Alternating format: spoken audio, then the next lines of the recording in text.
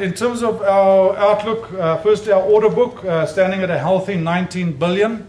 All divisions got a significant order book. We've seen no marked deterioration in our order book. Lots of potential still out there, lots of tender work on the go. Although the market generally is in a wait-and-see situation, we're seeing a lot of activity. So our order book is very healthy, still 19 billion. The industry equipment, we are seeing further market share gains in all segments, and also particularly the aftermarket. We're going to see benefit from the aftermarket.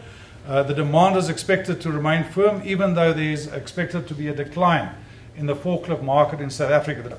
The fleet management business will remain a defensive business. The rationalization of the loss-making activities will work through the numbers and have worked through this year. So we'll see a definite uptick next year, and there should be a definite improvement on profitability. Contract mining will build on this year's current performance, and the initiatives are in place to definitely grow that business.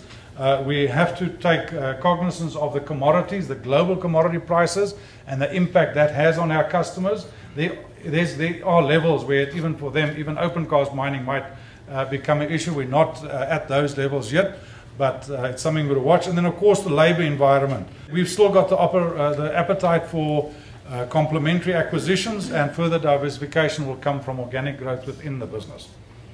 In total, the group expects its earnings and performance to continue into the next financial year.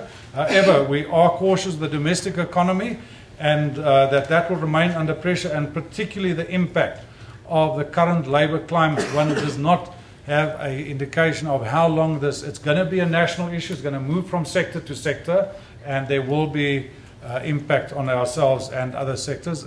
That is unpredictable to what extent, but we're robust enough to be able to absorb that.